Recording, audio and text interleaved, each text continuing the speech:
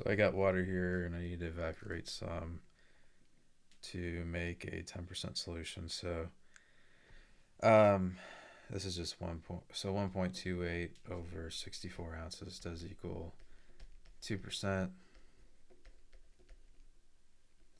So in order to do this, I need to do 1.28 over 64 minus x equals 0.1 or 10%. So I do that, I do 1.28 is equal to 0.1 times 64 minus x.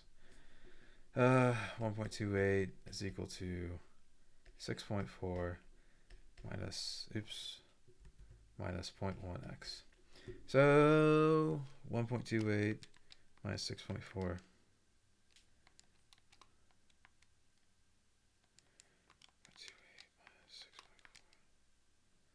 And then divided by negative 0.1.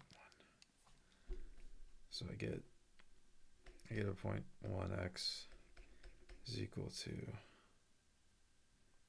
negative 5.12. And when I divide through, I get x is equal to 51.2 ounces is what I need. Oh, is that what I need to evaporate? Or take away 64 minus 51.2. Yeah. It's 1.28 divided by that. Yeah, okay, that makes sense.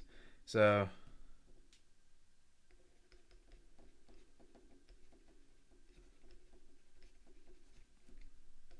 all right, that's how much you need to evaporate off. So if you do 64 minus 51.2, you get 12.8.